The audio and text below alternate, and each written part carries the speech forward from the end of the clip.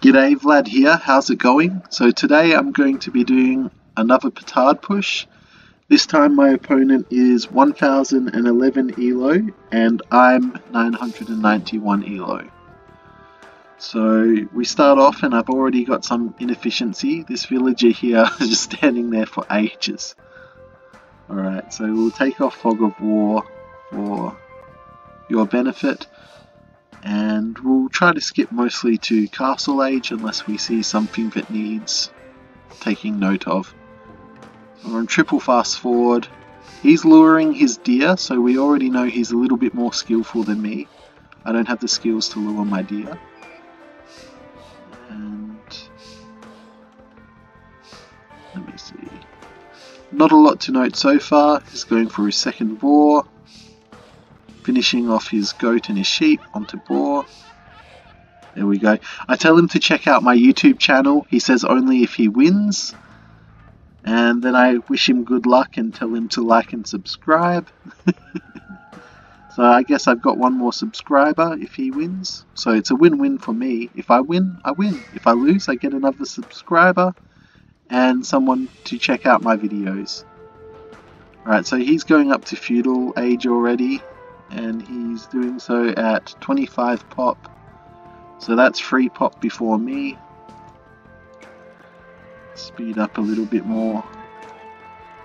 So as you can see, I've got no gold miners. That's because poles don't need to mine gold. If you put them on stone early enough, you'll get enough for aging up to feudal and loom. But we'll just speed up. And nothing interesting happens until Castle Age. So there we go.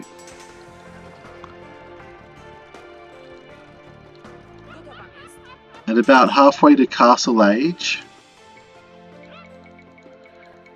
I start sending my views. Let me see. About 16 minutes is when I build my castle. 11 seconds past 16 minutes. A little bit of a scout war.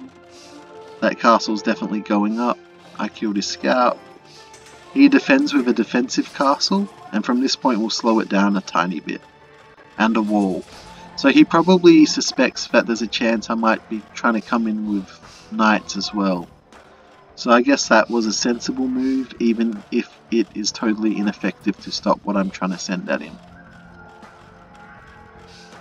So over here you can see 1 TC is pumping to stone. And 1 TC is pumping to wood, and I'm using my market to keep my veals pumping and to keep Petard stacking up. So I already have 6 Petards, or as Punic's Curse's son calls them, Boom Boys. By the way, this is a shout out to Punic Curse's son. He's 5 years old and he's already kicking ass on Age of Empires. So I'll dedicate this game to him. I'm sure he'd like this strategy. After all, he was my inspiration. You can tell him that if you're listening, Punic Curse. So my eco is growing at a somewhat steady pace. His eco is somewhat growing at a slightly slower stage.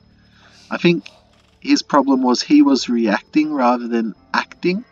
So because I did the action and he does the reaction, he's had to adjust where I haven't had to yet. So he's pumping 2 veals at a time, I'm pumping 2 veals and a Petard, and he's going after the relics. There we go, so he's getting his 3rd TC up, I've only got 2. I'm on 64 pop, he is on 44 pop, so I've got a significant lead in terms of population. To be fair, some of those are Petards. But he's pumping from 3 TCs now, so now I've really got to get moving soon to stop him catching up population-wise. And how I do that is I send Petards from this castle to this castle, then when I've got enough to overkill it, I'll send it at this castle. So it's not so much about efficiency, this strategy, it's all about bastardry and effing things up. So I've probably got enough to take down that castle now. Oh, here we go, I lost a few Petards, but that castle's going down. Let's see what this Petard does. Can he make it? The Vils are blocking him. The Vils are blocking him. Oh no, he's putting up this wall. That slows me down a little bit. So, good move from him. And oh my gosh, this is embarrassing. Move, son, move! What are you doing? Move, Peter! Move, Peter Petard! Oh my gosh, that's embarrassing.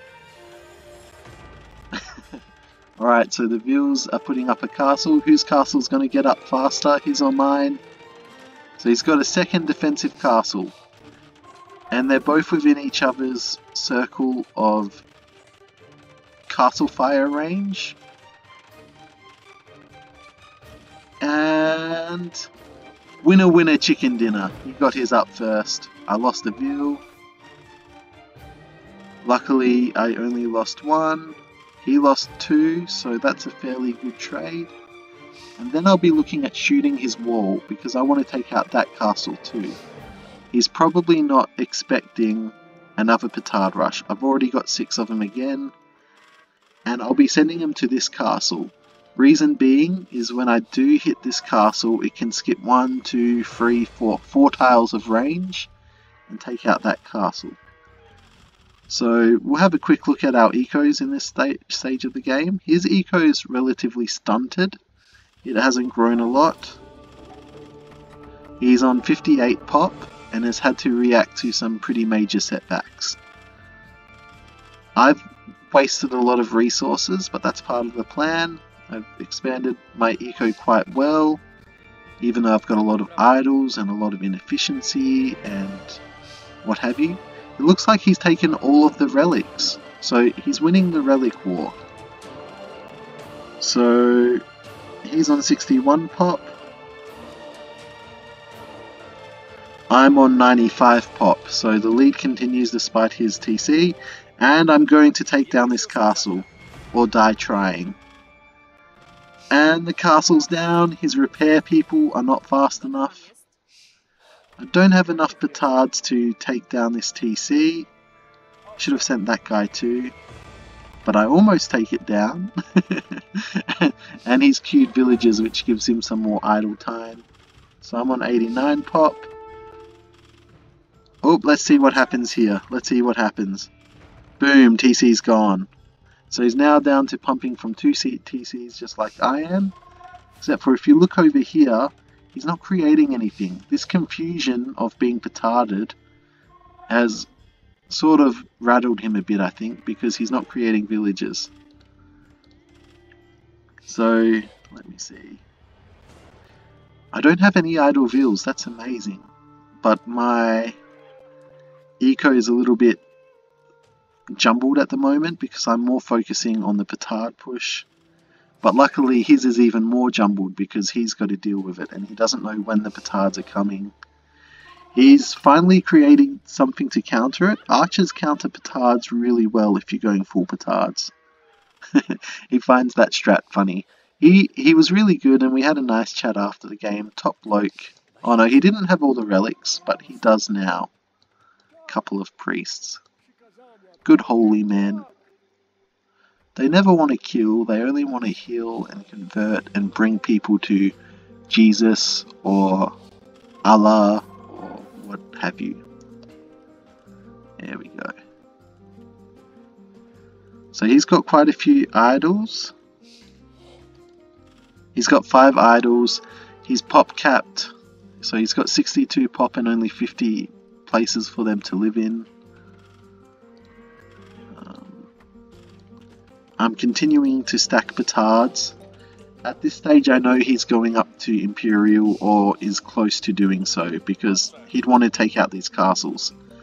So I come in with a whole ton of Petards. What I really want to do is take out his TC that's researching Imperial Age. Obviously there's no way to tell, and at this stage I don't know where his TC is. So I'm heading over towards the right TC, and then I changed directions. I could have taken out his Imperial Age TC at about 80% researched, and instead I take out his University this TC in a house. So that was a really unlucky move. But at least I took out his university and stopped his research of chemistry, which he was in the middle of researching. So at least that delays him in taking down these castles, and it delays him on going on the counter attack. Another Petard. Look at him. He goes, Allahu Akbar, but he doesn't actually have the courage and the nerve to do his suicide bombing. He just stands there. And he died. He should have gone down in glory. Oh well. So here I'm sending troops in to die against his archers. These suicide bombers have a little bit more nerve. But unfortunately they don't have the brains and they're dying. So more wastage from me. I've been very wasteful this game. This isn't the best execution. Usually I do this a little bit smoother. But luckily I put on enough pressure to scatter his play a little bit. So from this point here, what I was thinking mid-game was I want to expand my eco. I know he's got archers, so I want to push out here, and I want to push out here and spread my eco so it takes a long time to kill with slower units. So I'm halfway up to Imperial Age, so I'm a real long way away. He's on 80 pop, I'm on 124 pops. I've got a huge villager lead. I've got 1, 2, 3, 4 TCs.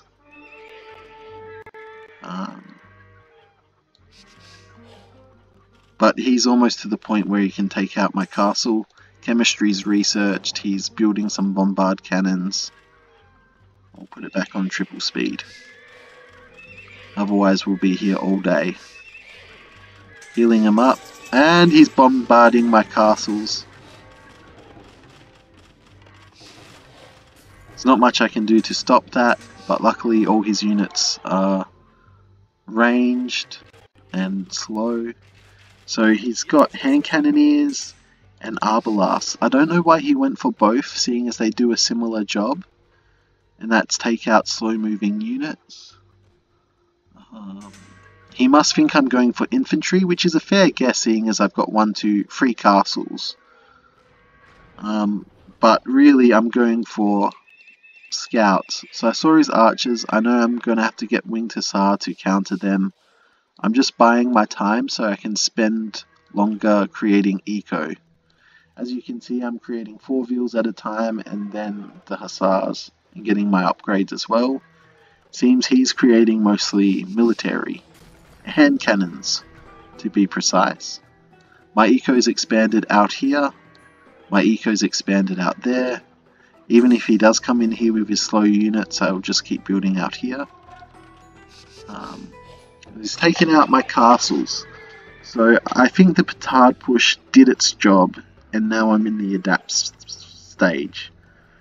So at 171 pop, mostly villagers, to his 110 pop, I'm in a really strong position, but while I was playing, because I get really anxious, I thought he was killing me. That's why I sent him the message, I think you're better than me. So I've expanded all the way out here, and he's built his stables out. He can see I've got stables now. He's creating light cav, I'm creating fully upgraded Winged Hussar.